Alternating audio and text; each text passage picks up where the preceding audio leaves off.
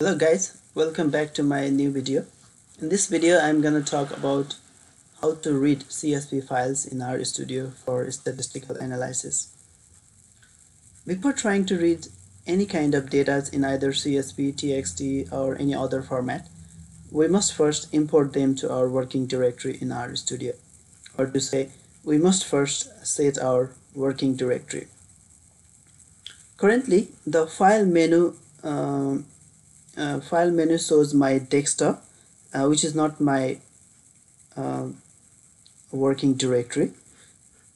I have a CSV file which is in the folder called R tutorial inside my document. So I have to set this folder as my working directory. For that, let's go to session, set working directory, choose directory, and then find your folder and select that folder. Okay, so we successfully set our directory, working directory, and I can see my CSV file also here. Now to read this file,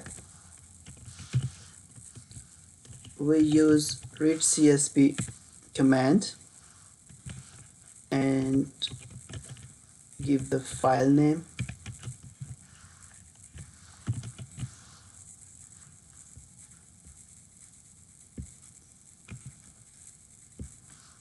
For header option, we give it true to indicate that the first row of the file being read contains header and not the actual data. So before reading this data, let's go to see our actual data. So this is our real data. It is the data of naturalization by country of birth in United States from 2005 to 2015. It has 12 rows and several columns. I have taken this data from a website called Migration Policy Institute, and I'll put the link below this video for that particular data. Okay, so we have a read command here already. So we saw the actual data. It has several rows, so I'm not gonna read all of the rows now. I'll just want to see some of the rows to make sure our data is correctly read.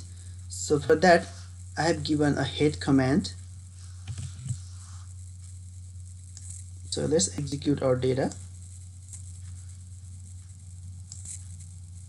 Okay, so we see in environment that the data has 235 observation or 235 rows with 12 variables which are columns, and in our console we see for 6 rows of our data, and thus our data is successfully read in R Studio.